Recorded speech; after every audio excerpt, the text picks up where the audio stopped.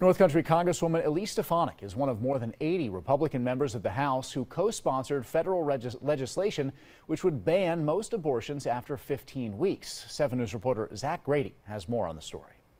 When the Supreme Court overturned Roe v. Wade in June, the court returned the question of abortion rights to individual states. It said each state could make its own decision about how to regulate or ban abortion. Since then, abortion rights have proved an increasingly potent weapon for Democrats. Earlier this week, Republican South Carolina Senator Lindsey Graham proposed a federal ban on most abortions after 15 weeks, exactly what abortion rights supporters have feared.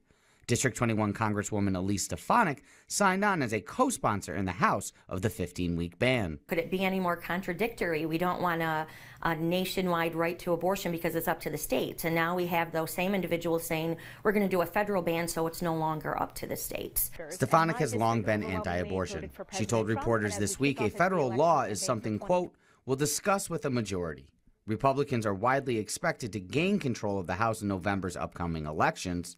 They have not yet committed to bringing a federal ban up for a vote. While some in the Right to Life movement say the issue should be settled state by state, at least for now, others are clear they would welcome a federal law. We would look for the state as well as the federal level to protect and promote that sanctity of human life in its legislation.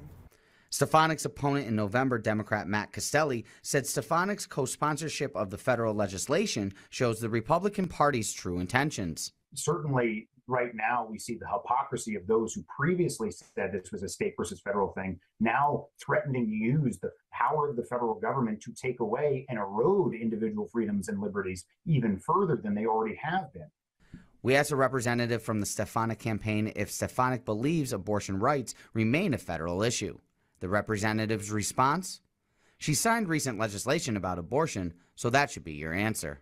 Zach Grady, 7 News.